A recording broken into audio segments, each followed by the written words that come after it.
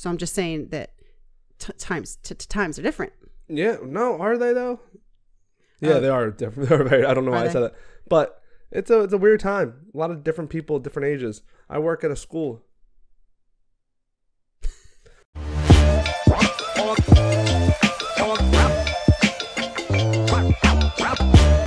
Hello and welcome back to the Croak and Crow podcast. I am Spencer Cartier. I am the new queen. Gasp. And this year is Frank, looking good with a hat and a little sash. Little sash? No, it's how your royal guard? No, it's the cool way to tie your sweatshirt. Is it? Yeah, people do it crossbody bag style now instead of the classic preppy around the shoulders. neck. Yeah. Okay. A little more tactical. I don't know, just a little more swag. A little more tactical advantage in case you gotta quick do something. You don't have anything obstructing your shoulders. Yeah. Your right shoulder. Your killing blow hand. Yeah, maybe he does Oh, don't show his weak frail arms. Maybe he does. Krav Maga? No. You thinking of the little cat at the No. The good luck cat? He does arm wrestling. Yeah, he does. The Queen's passed away. Don't say it like that. I was going to say the Queen died, and that seemed aggressive. People have different choices of how they say she died. I do think the official announcement said she passed away. Queen Elizabeth II was on the throne for all of our lifetimes. And other people's lifetimes. Yeah, because it was 70 years. My grandfather's lifetime. Yeah, it was 70 years. Yeah. One of my she was born before my grandfather. She was born before your grandfather, yeah. 30, 37, 32? She was born in 26. 26. He was 36. Yeah. She was born 10 years before him, yeah. Wow. Such a long time ago. She was conscious as the Queen of England, not the Queen of England, as, the royalty of England during World War II. Like, she was 20, or she was 19 when the war ended. Yeah. She was 25 when she became queen. Imagine that. Imagine growing up 10 years old and in the heat of World War II in England. Well, you should have watched. They had a show on, and they reenacted it. I only watch things post-mortem. Did I tell you I watched a new Elvis movie? Yeah, you did. So I'll watch it now. He's the king of rock and roll? He's the king of rock and roll. Mm-hmm. Heavily debated. Queen Elizabeth, I very much enjoyed her. I am sad. People say, well, she was 96. And I say, so? She could have been 196. Just look at the Bible. How old is Moses? Older than that. And why am I sad? Like, obviously, she had a full life and much fuller than other people. But I feel she contributed to the world, and I'm not going to have that contribution anymore. And so I'm sad because I won't get to see her, but I will see the influence that she made continue on and on. Yeah. But yeah, so I am American. You are. And I'm still sad, even though America, the people who were in America before I was in America were fleeing from England's royalty. It's not her.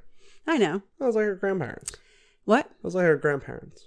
Her grandparents? That they were fleeing from. That doesn't seem right. Really? Great grandparents? I don't. 1700s? 1776. Yeah. I don't. Great grandparents. All right. So Americans do care and are sad. Some don't care. I was brought up to hate the Queen. Yeah, good Irish girl. And the dirty. I wouldn't say good Irish girl. I would say that was very bad. That's naughty. That's nationalism. I don't know what that is. Yeah. Naysayers would call it terrorism. Terrorism for the actual events of the troubles. Right. So people don't know this. If you don't know, now you know. If you don't know, because you can't know everything about everything, you know? You can't. People don't know that the conflict, really, they don't know what the conflict is between Pakistan and India. They don't. Or Israel and Palestine. Palestine. Right. So I am Ukraine and Russia? Ukraine and Russia has only been brought to our attention now. But peripherally, you would be like, oh, like, what's the problem? People thought they were the same for a long time. Right. They thought they were friends. So I was brought up, and I'm not saying I'm proud of it, and I'm not saying that they were right to do this, but in my community, yeah, where I lived, and my family, so England had control of Ireland, kept control of the North, so we felt, and when I say we collectively, like I said, I was taught it. Yeah, I was taught to hate. Taught to hate. I was taught to hate. All hate is taught. Yeah, I was taught to hate, and I didn't do anything actively about it, right? I was a child. You weren't a gun runner? I was a child, but you grew up hearing it, like, boo, they're bad. Yeah, ugh. The crown. Yeah. Yeah. Because I was Irish, and the royalty represented English. Repression. Oppression. Yeah. Genocide. No, like they just took over, territorialist or whatever. Yeah, but it was a lot more than that. Yeah. Talk about like not knowing both sides is I think if you look into it, you get into a little bit of a rabbit hole of who is right. Right. There was a lot of bad things that were being done from the English to the Irish. There was a lot of retaliation that was like, So you know what I just say to it all? Zombie, zombie, zombie. So when I grew up, in my community, it was my family and my people, genetic people, was the English was bad, and like it was just like you would just make fun of them, or just like, oh, the royalty, or like, oh, there's this and that, right? And then Princess Diana came on the scene, and you said, well, hold up. I didn't, because once again, I'm a child, so I'm just hearing all of this. Princess Diana came on the scene. They're like, okay, well, we like her. Yeah. We like her. Maybe we could like her. But they still didn't like Charles, the Queen. Well, no, and they liked her because she represented something different. Right. So much so that there's still controversy that it was the crown that put the hit that killed. Well, I grew Princess up like Diana. that again. So we liked Princess Diana. Like, my mom woke me up for in the early mornings to watch Princess Diana get married. Beautiful thing. And then so Princess Diana was the star, but they still didn't like the royal family. When Princess Diana died, you're correct, they believed that the Queen had killed her. Okay, but just because you're taught something, just because you think that you're affiliated in some way to an allegiance or a loyalty, no, think for yourself, because I grew up and I opened my mind. I questioned what I had been taught in lots of things, and one of them was I very much enjoy the Queen and their philanthropy and their actions and their like you said, it could be a rabbit hole if I had Irish nationalists here and they would tell me, did you know this? Did you know that? Did you know this? Yeah. Okay. That's not what I'm saying. I ended up really, really liking the Queen and her children. And just renouncing all that your forefathers fought for. And her grandchildren. Okay, let it also be said that my family is not from the north of Ireland. And we want no part of the fight.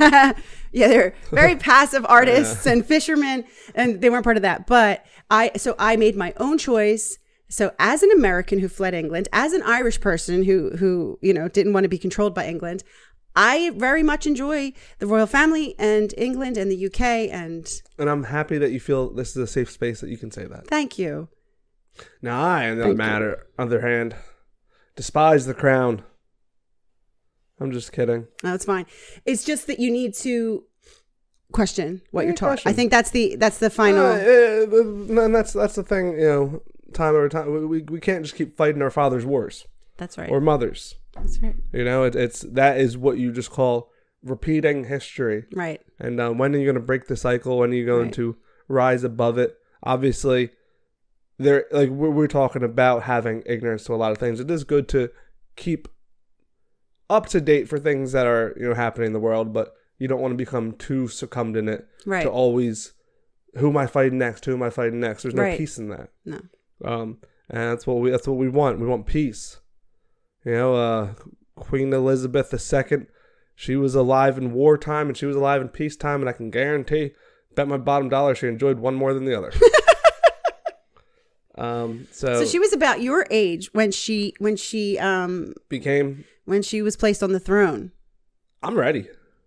Now, if you think you're behind her because you don't have territories and castles and a crown and a scepter, I have all of that. She also had, I'm pretty sure, at least 2 kids. She was married and had 2 kids. When they pulled her away? Yeah. And said, now get married to this German man. It doesn't really... No. What? Wait, what? She was married to Prince Philip. Oh. She was already married to Prince Philip, and they already had children. I don't think she had all 4 yet, but she did. She was already married because she was living her happily married life, and then her father died, and they put her. She was like, boom, they had to do it. So I'm just saying that times are different. Yeah. No, are they though?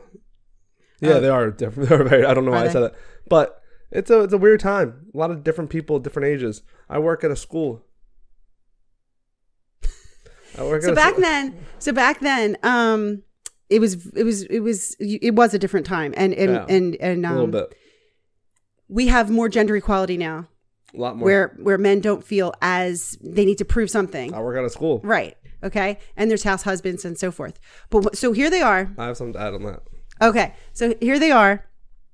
He's an important like naval officer or something, and she's a princess. She's the daughter of the king, and they get married. And but still it's the 19 whatevers, 50s or something, right? 50s, yeah, probably.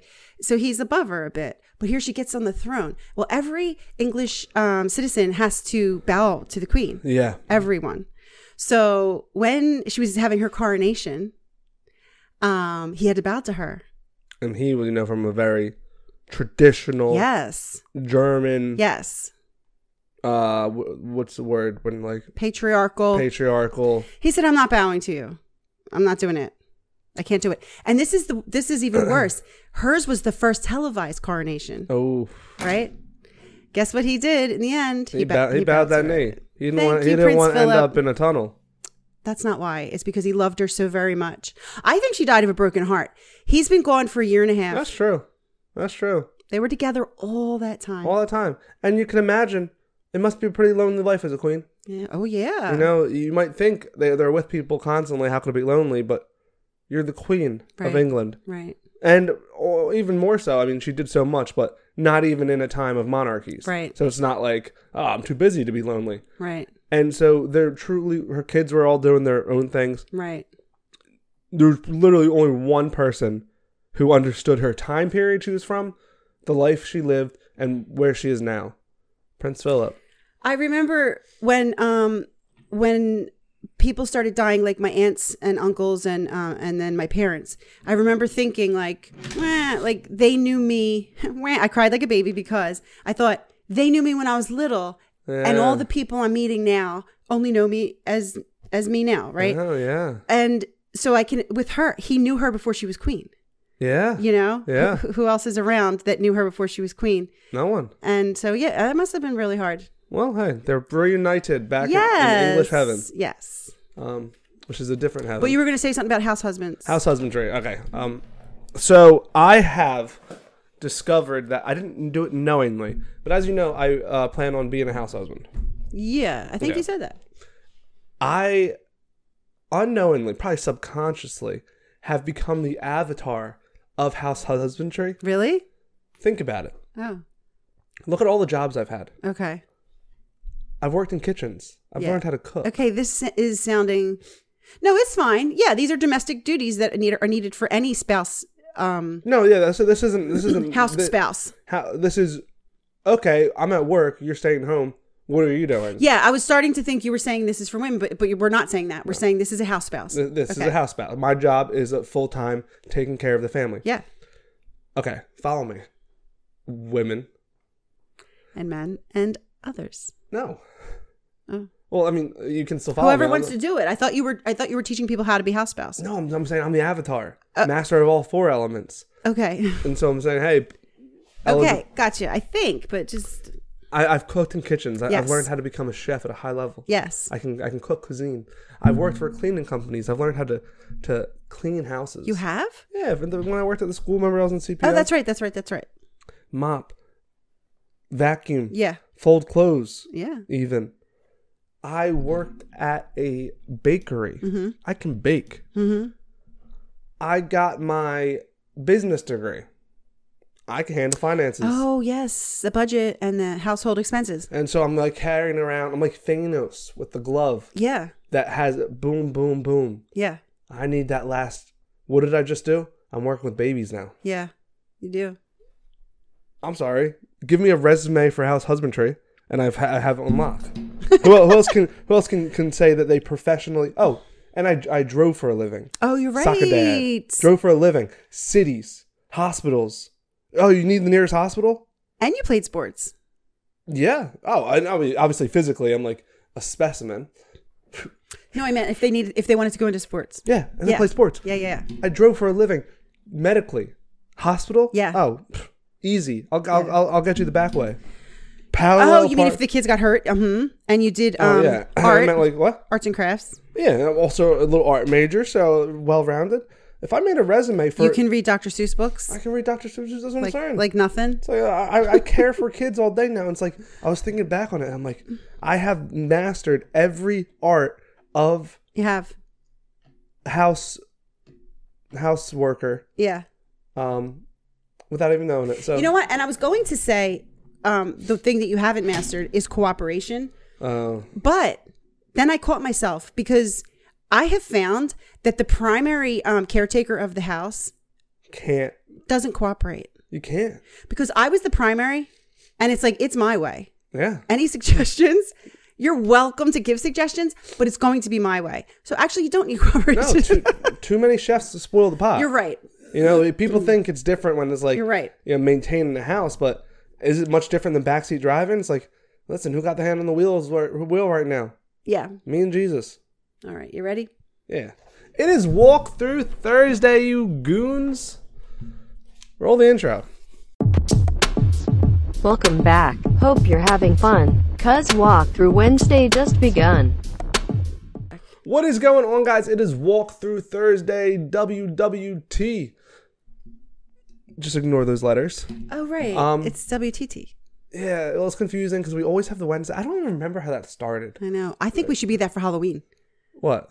Dress up like our characters. Oh. The same exact outfit. Welcome back. Hope you're having fun. Because Walkthrough. You know what's so funny? Wednesday has just begun. I made that in 10 minutes as a placeholder for what I imagine to be a very high budget, you know. It can still happen. We're only...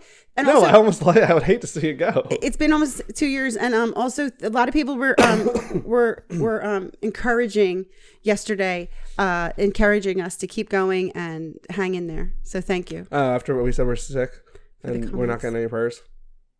Yeah. Also, the title of yesterday's might have said at one time, "This sucks. We just lost another subscriber." So people. Thank you for reading it and answering. And then clicking off the video. Yeah. It's Walkthrough Thursday. What do? We open up the Bible, baby. Once the Bible's open, we pick a verse. We pick a verse out of this great book that we call the Bible, and we walk through it. Everyone knows the stories of the Bible. Probably not everyone, but you know, we know the stories, but there's specific verses that are not paraphrased, but they're what they say in the Bible, and they have meaning too. Yeah. Sometimes you get a lot of meaning. That's why people put little signs up on their walls for a reason. Right. Or tattoos. No. And it's because that little verse can carry you a long way. So without further ado, we're going to get into it. Today we're reading out of the book of Ruth. Hello, Ruth. Hello, Ruth. Ruthless. Ruthful. Ruthful. Is that a word? Truthful. Well, ruthless. I don't know. What is Ruth? I don't know. To have Ruth. I guess it's a positive thing. She's a important biblical woman. She's an important biblical woman. Figure. And she's a good reader. We're reading out the New International Version, AVI. So we're reading Ruth 1:16. So Ruth, as we all know, was a woman, a mom even. Ruth? Yeah. Of course she was a mom. She is a great grandmother of David. A great. Who's her kids? Tamar? I don't know, but I know that she will lead, whoever she had will lead down to eventually being David's father. Which will eventually be Jesus' father, Joseph. No, it would not come through Joseph, right? Yeah. Sorry. Yeah. I'm confused. Right. The family of, yeah. Yeah. David goes to Joseph. Joseph, yeah. So we're reading Ruth 1:16. Yeah, let's get into it. Sure. But Ruth replied, "Don't urge me to leave you or turn back from you. Where you go, I will go, and where you stay, I will stay. Your people will be my people, and your God, my God." My God. Did you pick that? Here, give me. Did you pick that for the No. It sounds like I thought you did. I guess not. Did. Maybe you didn't, or maybe I did. But on the Instagram, this was featured at one point. A lot of people will know this verse, and it'll sound familiar, because people use it for weddings. Okay. Right? You're saying, where you go, I will go. Where you stay, I will stay. Your people will be my people, and your God, my God. But it's not between a couple. It's not between Ruth and Boaz. And so I'll give you backstory, and then you can. Sorry, I took that. I'll give you backstory, and so this is the backstory quickly because we talked about Queen Elizabeth so long. Naomi had a husband and 2 sons. Okay, and they died. Oh. They and they're always traveling in the Bible, Yeah. so they're away from their town, living somewhere else, I guess. The husband dies, the sons die. Okay, so Naomi is like, I'm going back from whence I came. Okay, so she says to the 2 daughters-in-law, because the 2 sons were married. Yeah. And one is Orpah and one is Ruth. Okay. And she says, I'm leaving, and I look at me. I got nothing to offer. Go back to your moms. Yeah. And start again. Start over, because we're a mess over here. We're a mess over here. Okay. It's a sinking ship, and get off of it. Get off of it. Okay. Orpah, funny little side note. Oprah, Oprah Winfrey, her name was supposed to be Orpah from the Bible, and they misspelled it. That's different. Orpah was like, okay, bye. And she left. Ruth she had a lot of Ruth. She was not ruthless. Maybe the word actually comes from the Bible. Oh. So maybe Ruth never meant anything, but to be ruthless is to be not like Ruth. Oh, to be ruthless is, maybe Orpah was ruthless. Oh. She left. I don't know. We made that up. So anyway, Ruth would not leave Naomi, or Naomi's God, from what she's saying there. So the verse is used for couples. It could be used for anybody, but just that was the backstory, that it actually was her talking to the mother-in-law and saying, no, you know what? I don't care that you had misfortune and she lost her husband. I'm going to stay with you, and I'm going to go back with you. I like that. And you know why? It ties right into what we were talking about yesterday about being a witness. Yes. We were talking about witness to mental health, and I even brought up the story of my professor who had 2 sons tragically die, just like the story. Right. And everyone was saying condolences and yada yada. Okay, here's a flower basket. And he's like, everyone get out. Yeah. One person just sat there and said, I'm not leaving. I'm not talking to you. I'm not leaving.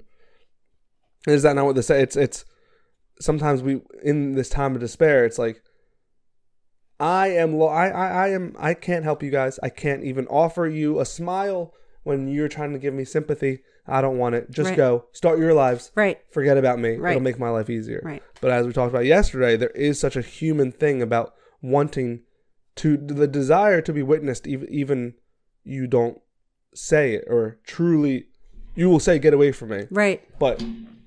And then it's the steadfastness of Ruth to say, do not urge me to leave you or take back from you. Where you go, I'll go. You stay, I stay. Your people will be my people, and my God, and your God, my God. Yeah. What a powerful message to a grieving mother, right? Yeah? Right. A grieving mother who you can imagine just once.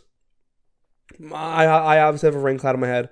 Everything I touch, I destroy. I'm being very over dramatic. But just this kind of mindset of, you go. You're young. You have lives. My life is over. Right. And to have someone who you're not even blood related to, right? I think that's another powerful thing about this is you're not blood related to this person where it's like, we're siblings, like, or you're my mom. Right. This is, no. I'm not leaving you. Your God's my God. It does. It shows her love and faith, and to her husband even. Yeah. You know, you're dead, but I'm going to stay with your mom. And also when she says, wherever you go, because it's not just like, wait, you're going to Las Vegas? I'll stay. It says, where you go, I will go. She's not saying, I'll only go one place with you. And you're saying that. I like the next line even more. So where you go, I go. It's like sort of, we'll try to get away from this, right? Like, right. Well, like, it can mean go physically. Yeah. Or it can mean go like, all right, what are we going to do next? Mm-hmm. And that goes to the earlier thing of like, someone saying like, hey, like, we can get past this. And it's like, I don't want to get past this. Right. Where you stay, I'll stay. You lead me. And yeah. No. I'll accompany you. Lead me is once again going. No, I like that. Oh, okay. But what I'm saying, what I think is more powerful than leading me is where you stay, I'll stay. Oh, yes. I got it now. Yeah. It's like moving's easy. It's like, we could also be still. Ruth, we're together. Let's go. We can get past this. We can find, a new life. And a lot of people do say that to grieving people. They say, do. If you don't get up and go, or if you like, I will do something with you. Yeah. But if you're just going to sit here and feel sorry for yourself, I'm not going to sit here with you. And this is saying, she's saying, you say, I say. If you don't want to do anything else in life and you just want to sit here and wallow, then you are not going to be doing it alone. Because I'll be right next to you. It's interesting that you said that the witness thing, because you're absolutely right. She was witnessing, but also, so when they go back to the town, this is I said a before story. This is an after story. When they go to the town, they run into Boaz. You can read read Ruth. It's a small book. It's the smallest book in the Bible, I think. Is it? It's only 4 chapters. So Boaz, he goes to, in that time, you would always bring everything to like the other elders and stuff like this. Yeah. He goes to them in Ruth 4, and he says he wants to marry Ruth. Okay. And he tells them like, wait, who's Boaz again? Boaz is a man in the town. Oh, just a man in the town. Yeah. And he says, I'm going to marry Ruth. And he compliments Ruth and says, I've seen what you did for your mother-in-law, and I'm very impressed. Yeah. And then when he talks to the men of the town, he says, I want you to be my witnesses, because I'm above board. I'm not snatching widows, you know? Yeah. And so he literally says it in the Bible, and then they say to him, we will be your witnesses. They get married. She has Jesse, I think. And then Jesse eventually, you're going to lead down to David. Yeah. And I think that's another thing about this sense of this. I think a lot of people, in a way, try to jump ship. They will take the chance of like, if you're trying to succeed and stuff and say, okay, like, especially when you're sent away, it's easy to not feel guilty. Of course. If it's like, oh, just go without me. And it's like, when you do live this life of honor and stuff, it is seen. Well, when we talked about Esther, and we said, it's easy to be told what to do, but when you have to make your own decision, And then you see two decisions made, and then the outcome, it's whether or not the other girl, Ophelia, Orpah, how her life lived, it's that energy is returned, and not even that you want it. It's just, it shows character, it shows who you are, and you are happier for it. Yeah. Both people are. Yeah. Like everyone in that story on that side, I'm sure the mother-in-law, how much that meant. I'm sure, Ruth, it strengthened her own sense, and then Boaz came along. And then, who's a great daughter-in-law? Who? Princess Catherine, William's wife. I don't think she's a princess, but Duchess Catherine. And saying that, I feel like you're throwing a little shade to someone else. Of course. Which I'm so for. I'm for all the shade. You guys can say that's right. That's an Orpah. Oh my gosh, guys! That's an Orpah. Guys, that's an Orpah. Am I saying that? Yeah, Orpah. She's ruthless. Current day. Yeah. Orpah is a certain Meghan Markle. Can I say that? You can. We might get a lot of flack because we didn't go into the long term. Like, because about. So just bigly it. No, what? Like when. No, I'm gonna say because we're gonna talk about it in the future. We can talk about Meghan Markle, but you get attacked by things that are propaganda for Team Meghan Markle. Meghan Markle to me is Eve in the garden. Oh. She was so wealthy. So she likes to paint herself as poor old me. Oh, she's conniving. You mean starting out. She was interviewed saying when she was in England, who is the highest caliber person I can get. And do I think that Queen Elizabeth did not like her? I don't think she did. I think she liked her. No, I think she liked her, but I'm saying not trust her. Oh, well, I mean, how can you be 99 and not have 96 and not have picked up some intuition about people? Well, that's what, and people will paint all the reasons why she didn't like her. I think she's lived through World War II. She's lived through the Irish troubles and all of the wars and the good and the bad and the liars and the ruthful and the ruthless. I think she could. Queen Elizabeth, when she lost her Boaz, she lost Prince Philip a year and a half ago, and she had 2 daughters-in-law, and one abandoned her. That's Orpah, and one stayed with her. That's Ruth, a.k.a. Catherine. Shout out Katie Merck. Wait, no, Katie Mid. What was her name? Middleton. You're right. Katie Mid, shout out. It's been real. Don't get mad at us for what we just said, because I can explain in full detail. And Chade Mifalche to Queen Elizabeth in heaven. Oh, you're crossing lines there. I don't care. There are some Irish people who fully, like the in Northern Ireland, the Irish Protestants are very, very fond of her. So I'm sure they speak Gaelic too. Well, are they really Irish if they're Protestant? Ask yourself that. Happening. Peace. I'm a little sick still. You are. Oh no! Goodbye, Queen Elizabeth.